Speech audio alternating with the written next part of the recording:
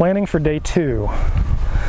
Day 2 was a little bit more up in the air. One being because we didn't know if you wanted to go follow or Interstate 80 or follow Interstate 90.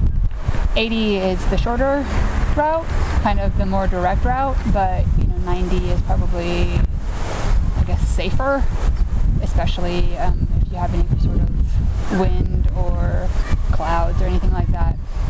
So like we said, the day 1 was a little more cloudy than we expected.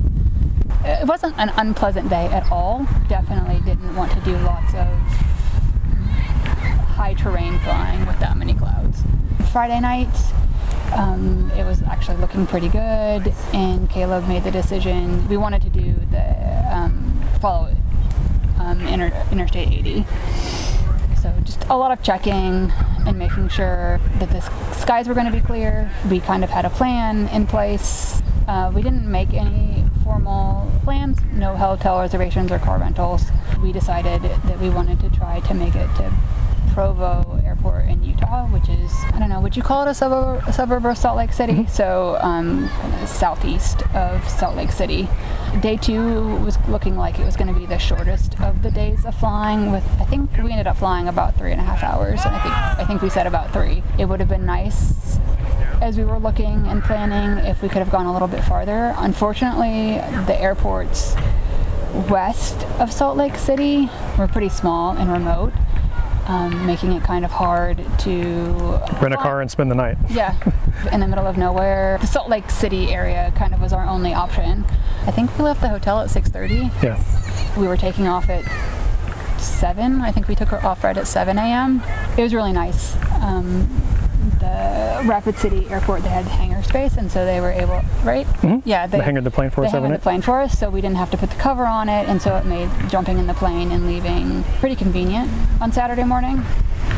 So we left early, jumped in the plane, took off.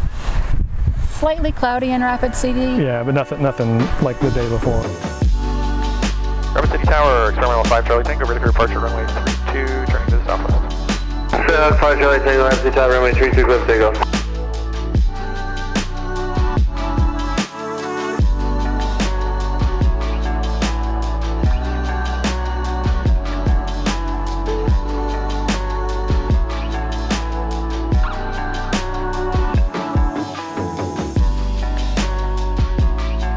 Say 5 Charlie Tango on course.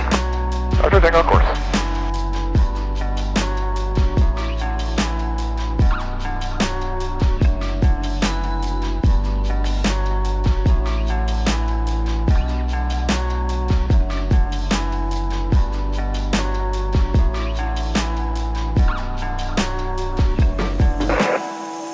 Air 626 November units, keep your deviations left and right of course are approved, not one able.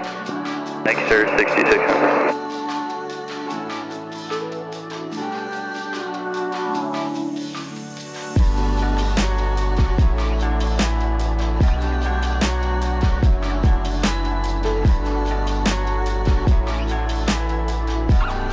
Yeah, 2367 Air Center, welcome. Monitor experience precipitation 11 o'clock and 60 miles, 50 miles in diameter. Tops in the mid to upper 30s. I basically started heading southwest, so at this point we were north of where we really needed to be, because we really ended up flying a bit north, not knowing whether we were taking 80 or 90, and so by the time we committed to 80 we had gone quite a bit north and basically now needed to come back south, and so headed southwest. So we started flying southwest basically to catch up with Interstate 80, because we were already well north of 80 at that point, so flew southwest to catch up with 80 and caught it, somewhere in Colorado. I don't know exactly where, but had a chart or had a route plan based on some data I found online about other people who had recommended some routes, particularly following I-80 to Provo or to Salt Lake City, kind of from the flatland. And that seemed to work really well. I mean, we were in mountainous terrain, but nothing ultimately that high, and basically staying close to the interstate, we never had any terrain issues. One of the cool things about the Garmin, which I've never really spent any time with before, is it has an entire terrain mapping system, and it can show you based on your route of flight like what the terrain looks like. When you fly where it's 600 feet and flat everywhere, you never need that. But in this area, like, your route will show you on that, like, how close you are to any kind of terrain issues along the route of flight, and at the altitude you're flying at, and so we had no issues. I mean, I think we started off at 8,500. And I think then shortly after we climbed to 10.5, we were 4,000 or 5,000 above any. Yeah, 10.5 were great for us. Well, I was a little conservative on the route. Like, there were definitely places where I was following the road and I could have like stayed on a more direct path over a pass, or I'm sorry, over a ridge to instead of kind of going around through more of a pass. I had plenty of clearance, but I just didn't have the experience, and you know, you just never know when you go over those ridges like what the wind is going to do, and I just wanted to be cautious the first time going through that. But you know, our path wasn't extremely direct, although we weren't doing a lot of jagging stuff on this day. But I did try and stay pretty close to the road, or at least within gliding distance of the interstate, just in case we did have an engine out or something like that. At least we had some place to land and or get assistance. But it was a pretty easy flight overall, I would say. Yeah, day 2 was super easy. The one really cool thing about the flight, I mean, you definitely started to see some mountains in the distance, is the approach into Provo. That was pretty cool.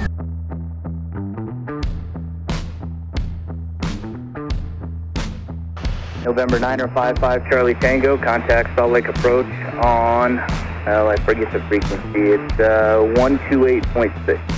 128.6, 5 Charlie Tango, thanks. So we went through Park City and then through the Provo Pass to get into Provo. And so that was really pretty because it's this huge mountains, it's this narrow gap, you fly through it, and then you're in a flat area. And then, basically you lose 4,000 feet of altitude right there. Yep.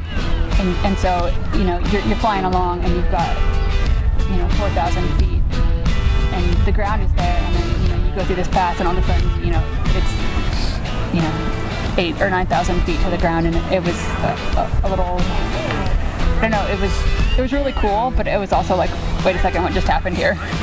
It was fun.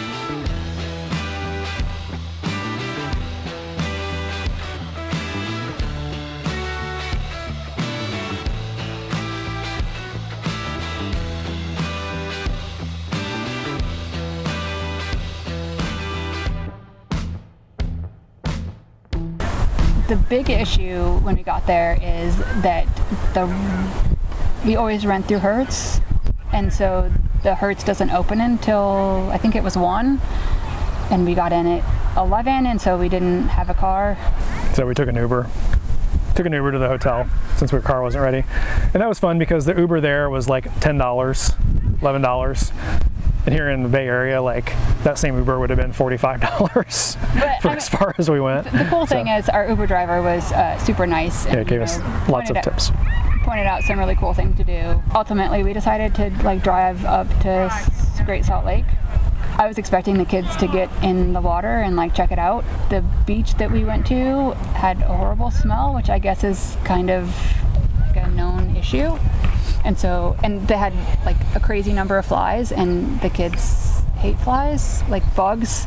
And so we were there for, I don't know, 3 minutes and left, but I guess we got to see Great Salt Lake, so.